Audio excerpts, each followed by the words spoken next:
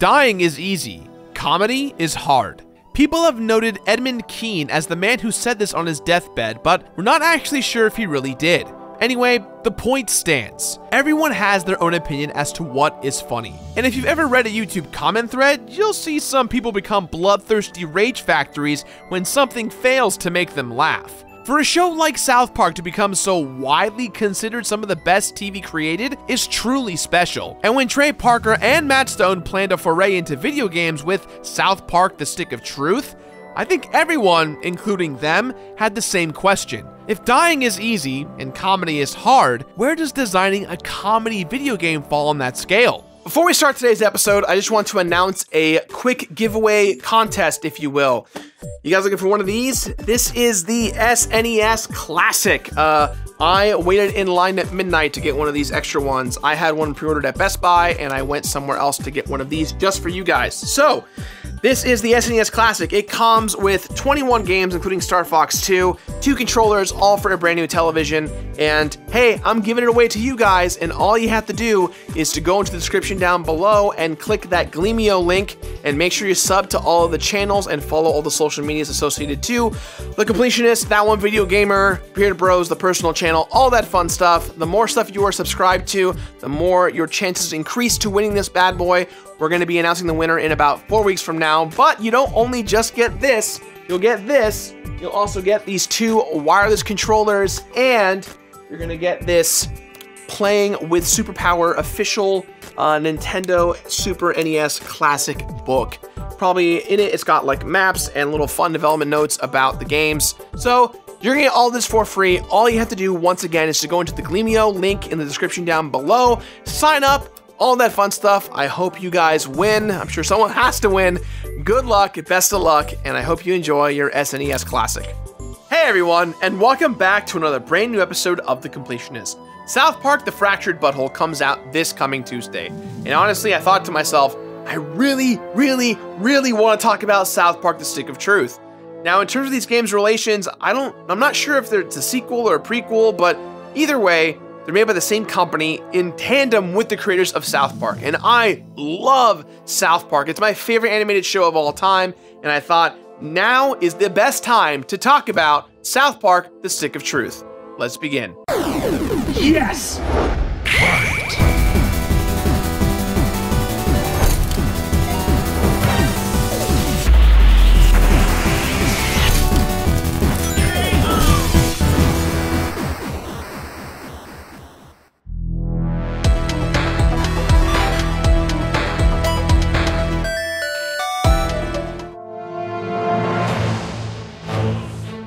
South Park started as a short in 1993 called Jesus vs. Frosty and was followed in 1995 with Jesus vs. Santa. Producer Doug Herzog saw the short, thought it was the funniest thing he'd ever seen, and brought the now notorious duo in to pitch the show. Matt and Trey asked one important question: how do you feel about talking poo?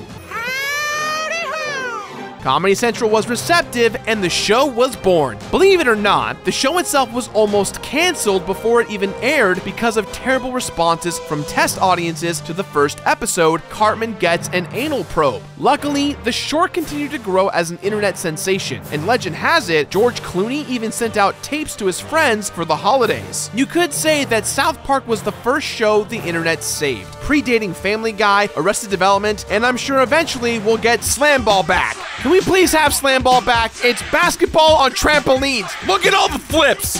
When South Park was released, it came out guns blazing. It immediately became a hot button topic in the media, and as popularity grew, so did the unrelenting onslaught of vicious satire and sophomoric gags. By the end of the first season, South Park had been on the cover of Rolling Stone and Newsweek, as well as 5 articles in the New York Times. It was popular, divisive, and most of all, it had cultural significance not seen in animation since The Simpsons. So, as the Spider-Man movies taught us all, with great power comes great licensing. Just like any popular movie or show, licensed South Park merchandise flooded retail stores, plushies, bumper stickers, and of course, video games. In 1998, South Park the game was released for the Nintendo 64. Up until this point, games based on TV shows were a mixed bag, as much as Jujubes are a mixed bag. A few good ones and a whole lot of gross. For every DuckTales, we would get 4 Grey's Anatomy. For every Simpsons hit and run, we would get 5 Home Improvements. And the original South Park game was... how do I put this? And then there was South Park Rally, a cart rip sad fest, Chef's Love Shack, a trivia game disguised as South Park, then a passable tower defense game, and finally, an okay platformer. None of which were very well received. I must say though, the Chef's Love Shack theme was pretty great. You and me, and we on a rider, simultaneous loving, baby.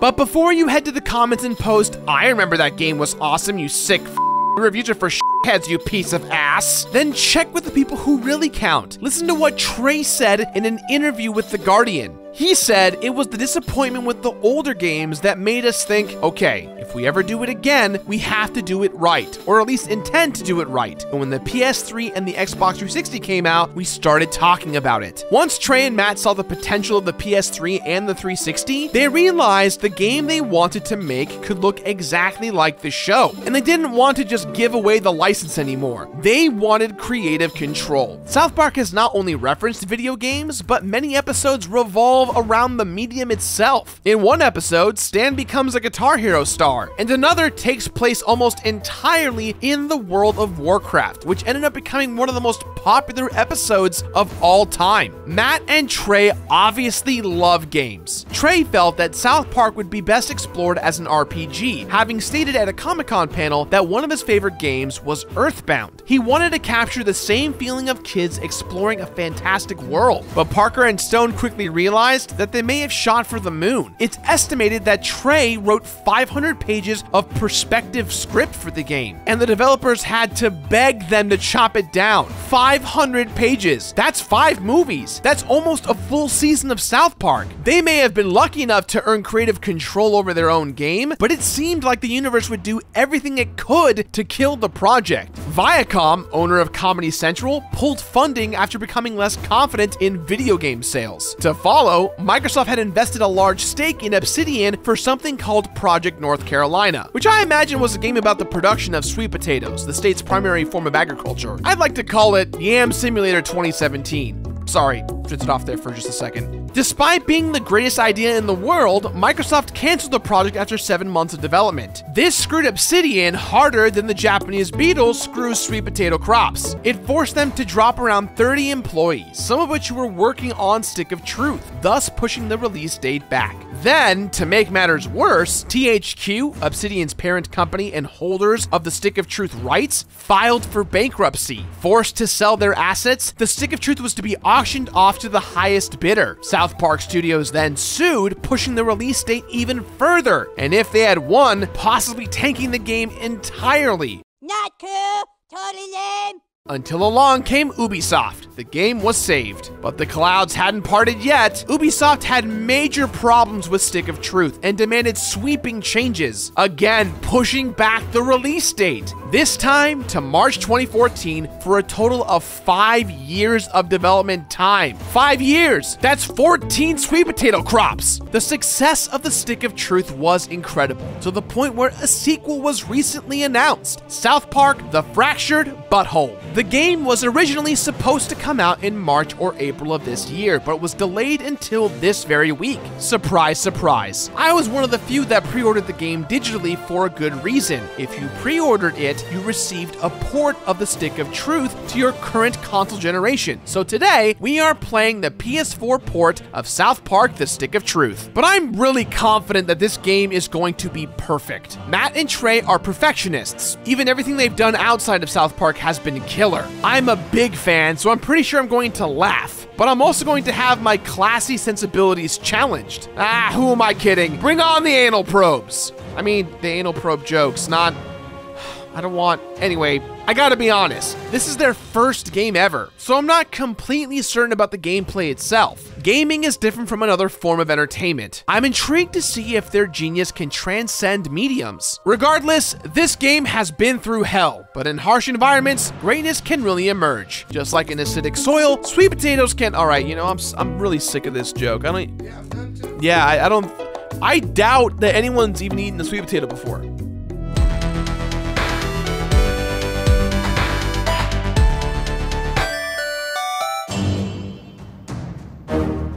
South Park: The Stick of Truth may as well be an official episode of the actual show. This game is hysterical and includes all of the favorite characters from the show without feeling forced. The RPG format lends itself well to this, allowing you to interact with most of the characters as they fit into the context of the plot. Randy, Cartman, Timmy all still have the jokes they're known for, but they don't feel rehashed or hacky. They interact and comment on the narrative and video games in general. In one scene, Jimmy stutters for a full minute straight.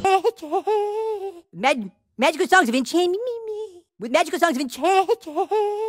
Good lord, it killed me. At another point, Morgan Freeman enters and gives my favorite quote of the whole game. Because every time I show up and explain something, I earn a freckle.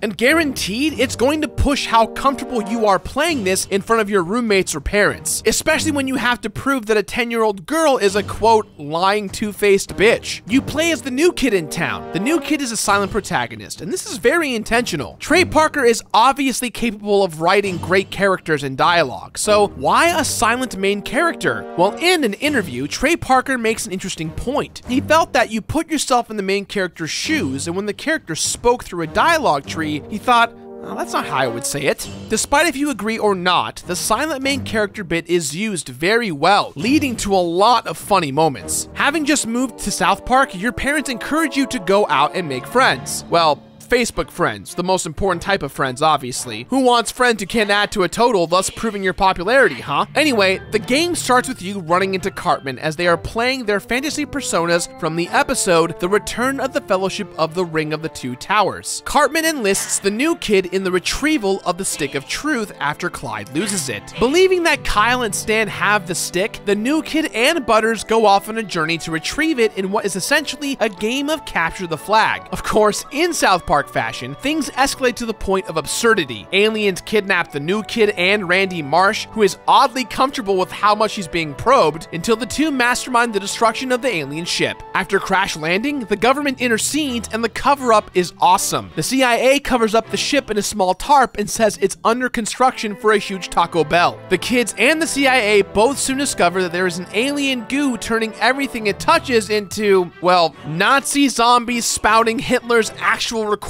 speeches. And in true South Park fashion, it gets more vulgar and more strange from there. As previously said, in the first draft of the game, there were about 500 pages of script written, and it is noticeable. It's packed tip to toe with great lines and classic South Park expletive gymnastics. Trey Parker uses the word like Bob Ross uses mountains and happy little trees. Welcome back to the joy of painting. Where we last left off, we painted this beautiful mountain with some trees in a house, and now it's time to add some snow. We're just going to take some of this white right here and just dab it all around. Doesn't that look pretty as a bastard? Oh, looks like we're going to take this white and put on that house. Yeah. Yeah. Oh shit. Yeah. Yeah. All of your favorites make appearances here too. Mr. Hanky and his messed up wife, Al Gore and Man Bear Pig, Crab People, and even Chef. Of course, that last one is not so flattering. As you can see, if someone were to walk into the room while you were playing the game and didn't see the controller, they would think that this is just another episode of the show. Everything is there. The stiff body animations and exaggerated expressions give the characters an amazing amount of life and are precisely the way they are in the show. With the customization, your character would fit right into the series. The armor and weapons you find look great. They really represent the kids' childish play, as you will wear things like bathrobes and use weapons like darts and broken bottles. In fact, the designers from the game said they made some pretty cool looking gear, but Matt and Trey came in and said, make it look crappier, thus designing an improvised toolkit reminding me of the days when I would tape straws to the back of my hand and pretend that I was Wolverine, or tape Janet McCurdy's face to a Furby and pretend I was iCarly. Don't you f***ing judge. To create a map for the first time ever, Matt and Trey had to figure out what the town of South Park would actually look like. What was the layout of this Denver suburb? In form true to the show, it was handled basically. The map of South Park is simple and walking to every area is no tremendous feat, but the world still feels full. Nothing says this more than the closets of the main characters like Cartman or Butters. If you check it out, it's packed with items relating to tons of episodes. The same goes for every wall of South Park. The team really found joy in painting the entirety of the game in South Park memorabilia, yet still leaving room for original sight gags to enjoy. The Stick of Truth's visual elements would be more than enough to create an immersive experience, but as much as the look of the game was cared for, so was the audio. The game was designed with brilliant surround sound in mind. In most houses, a television is on that's showing TV gags that are from the actual South Park show, usually Terrence and Phillip. As I walked across the room, the sound of the TV panned across from my left ear to my right, as it would in real life. That just feels good. And I know I just described the basic functions of surround sound, but it's different when you're playing a game all about atmosphere. They say in film, video is 2/3 audio, and that is applied vividly. Lightning strikes and smashing attacks have real impact when a sound designer can make me sit back and make me go, wow, that vomiting sounds so crisp and resonant.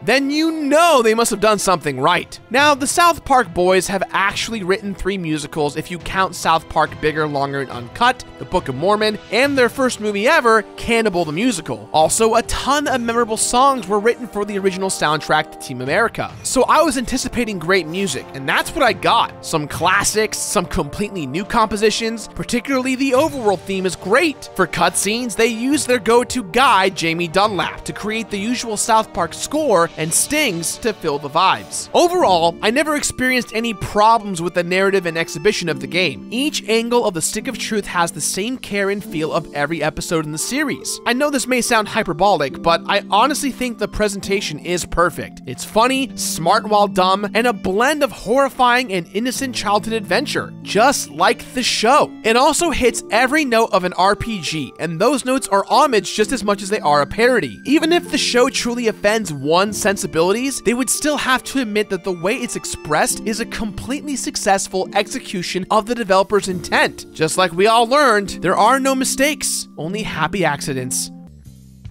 And we're finished. I think this would look kick-ass as shit above your bitchin' fireplace. Or you can hang it on your f***ing dick for all I f***ing care. Happy painting. God bless.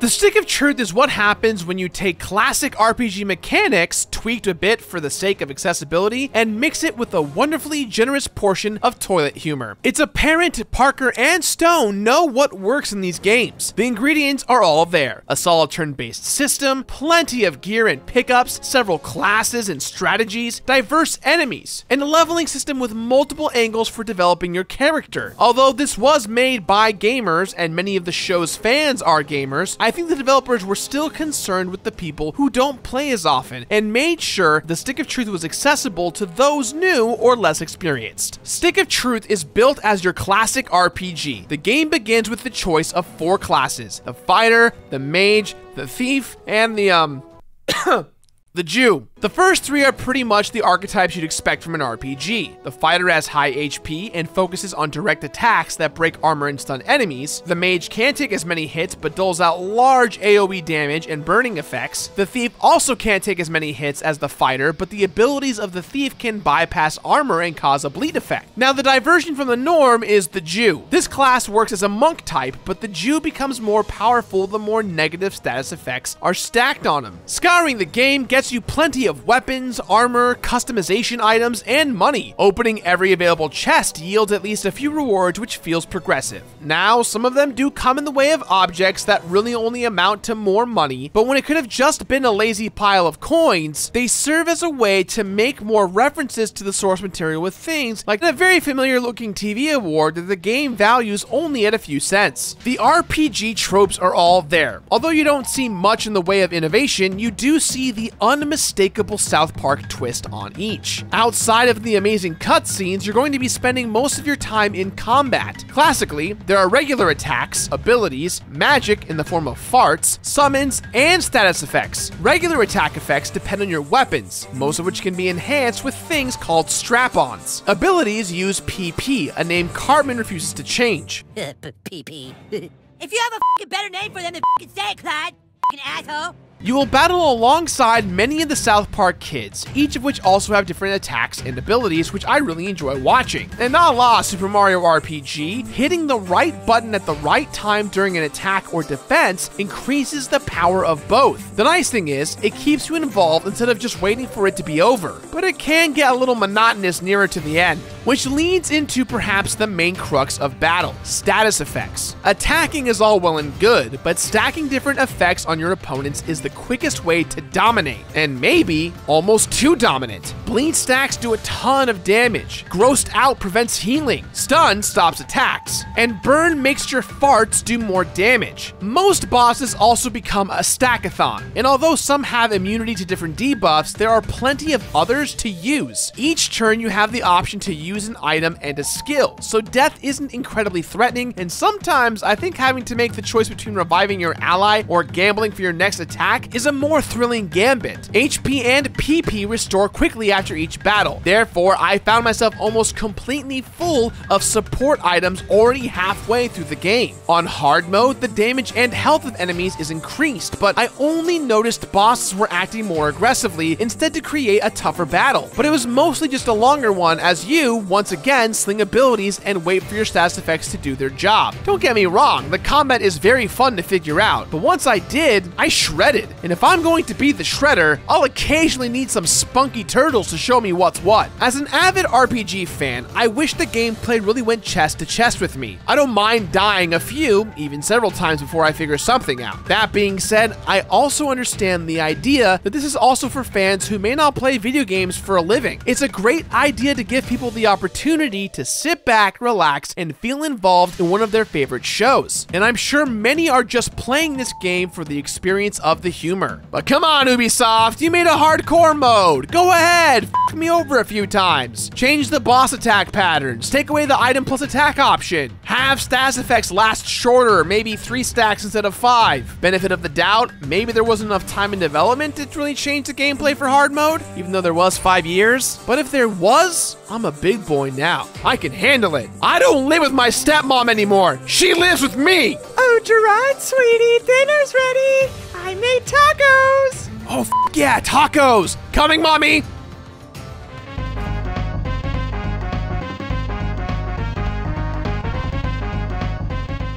The end of South Park: The Stick of Truth is hilarious and fun. I found plenty of things to do, plenty to explore, and plenty to collect. Unfortunately, there is no reward for finding everything in the game. No post-game customization, ultimate weapons, or anything to encourage a second playthrough really, especially since hard mode is somewhat of a non-event. The unlocks really only happen in the game, and a total of 100% simply nets you the trophies. For better or for worse, the achievements really aren't too difficult, but if you aren't aware, a few are only obtainable once, and without strategic saving, missing will necessitate an entire retread of the game, which isn't a huge deal since I rewatch South Park episodes all the time. But I can understand some frustration since collection can slow down the story and takes more time from getting you to your favorite moments. While I completed South Park: The Stick of Truth, there were 12 hours of total playtime, 2 full playthroughs with one being hard mode, 51 trophies unlocked, 121 South Park characters friended on Facebook, and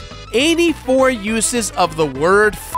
There's no real way to measure comedy. Some people like family-safe stuff, some like edgy stuff, clever, screwball, pun, slapstick, or cerebral. It's not my place to say whether or not you're supposed to find Stick of Truth funny, but I can tell you it came out feeling the way a South Park game should. Maybe it's a tad bit easy for experienced players, but it successfully matches the look, tone, pacing, and creativity for which the show is known. Every corner of the game reeks of Matt, Trey, and farts. So if you were looking to see what the show is about, South Park: The Stick of Truth feels like an interactive best of and would make a great entry point into the series. Aside from nitpicky gag-based achievements that make completing Stick of Truth a little bit of a pain, this game is definitely worth your time.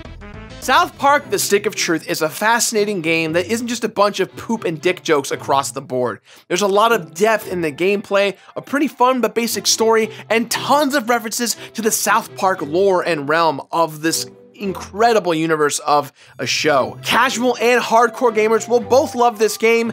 You really kind of only lose out if you've never watched or appreciated an episode of South Park. That's the only downside of playing South Park: The Stick of Truth, but then again, if you've never seen an episode of The Simpsons, you could still probably enjoy The Simpsons games over the years, right? I think it's a very palpable thing, and in this case, South Park: The Stick of Truth does it right as a video game. For completionists, this game is not that hard to complete. You've got a couple of trophies to go through and a second playthrough on hard mode, but other than that, this is a pretty easy platinum trophy for your collection. So, with that in mind, guys, I give this game my completionist rating of complete it.